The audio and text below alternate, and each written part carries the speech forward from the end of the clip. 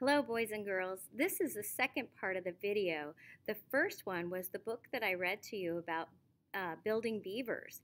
Now we're going to look at our amazing words. Mrs. Eads wrote them on the chart here. The first one is beaver, kit, lodge, dam, sticks, and teeth. We're going to try to write one or two sentences about the beavers. The beavers is the main idea of the book. The whole book was all about the beavers, what they can do, where they live, how they use their teeth and their tail. Those are all details that tell about the beaver. And your two sentences should be the details that you learned about the beavers. So I'm going to put this strip up here, and I'm going to give you an example of what we're looking for.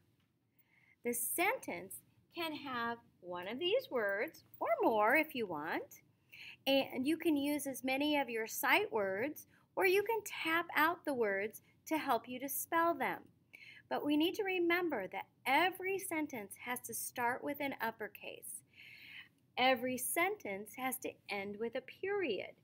So the first thing I'm going to write about is something that I learned about the beavers. I learned that a kit is a baby beaver. So my sentence is going to say, a kit is a baby beaver. So now I'm going to write that. Starting with it, uppercase, a kit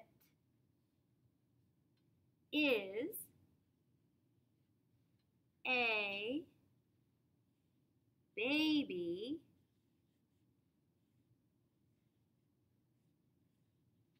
beaver.